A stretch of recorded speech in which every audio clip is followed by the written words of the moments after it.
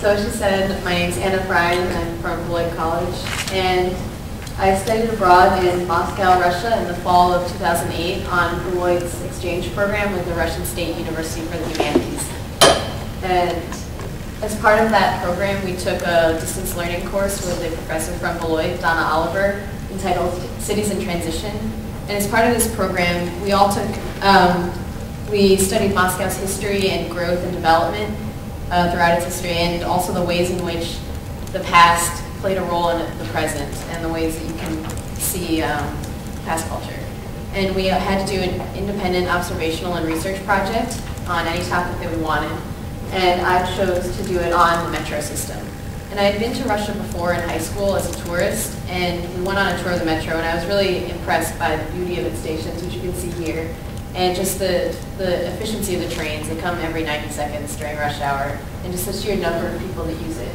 But when I lived there as a resident for 4 months, I really I was drawn in by the advertisements that I saw, and they were an integral part of every trip, because you see them everywhere. They're in the lobby, in the escalators, inside the trains themselves. And Olymp, here, their slogan is all advertisements in the metro, and they have a monopoly on all the advertisement spaces until 2011. And that is a big deal because there are 12 lines, 177 stations, and in total over 400,000 advertisements. And the metro serves 4.5 to 9 million people a day, which makes it second only to Tokyo. And so this is an incredible advertising opportunity, and I was really interested in the ways in which it was utilized. And for my project, I focused mainly on the billboards that line all of the escalators, because these are the ones that really attract the most attention, because people are looking at them the entire time they ride the escalators.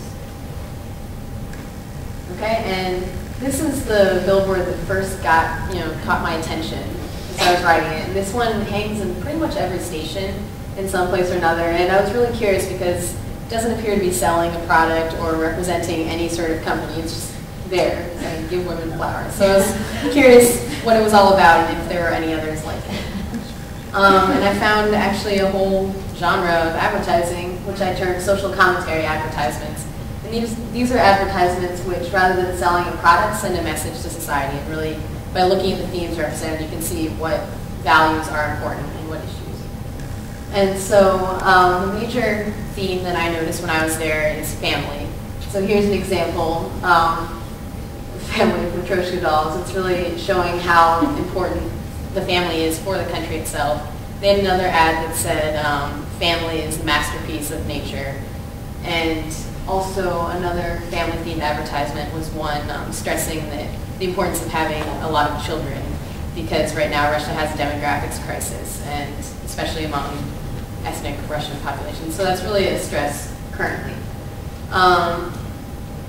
And then they also had a series of advertisements like this, really targeting drug abuse among young people and trying to make a difference. And this leads into the next category that I found that was really interesting. And these are advertisements that, rather than just reflecting social issues, also try to play an active role and combat the problems. And so, for example, there used to be ads advertising vodka and other alcoholic beverages in the metro. But on March 31st, 2008, Olymp, the company that controls all these advertisements, announced that they would remove all advertisements of alcohol from the metro starting May 1st.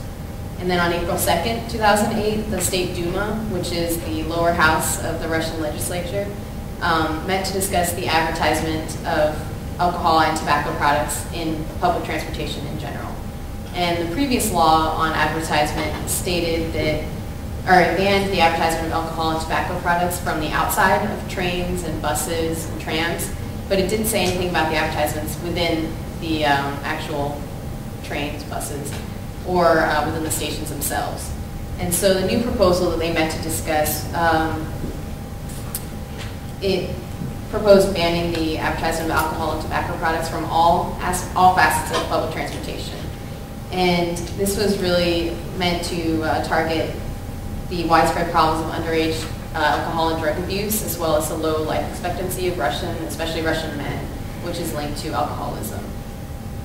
And they actually went a step further, not just banning the advertisements, but also putting up ads against alcohol and tobacco use. And so this one you can see, it's really targeting individuals and men, because that's the biggest issue right now.